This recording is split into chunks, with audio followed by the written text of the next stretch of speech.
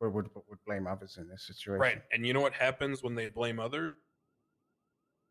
We bill their account to the negative because that's how the state gets its money back and how the state has always gotten its money back in every situation with every other person. In fact, let me name some others from this very default. We've settled out of court. Let me name some. Hey, Buddha, you want to hear who else got billed this go around? Yes. Tony Corleone, $320K. So why do you Tony say that? Corleone, For some sort of $1 nepotism? million.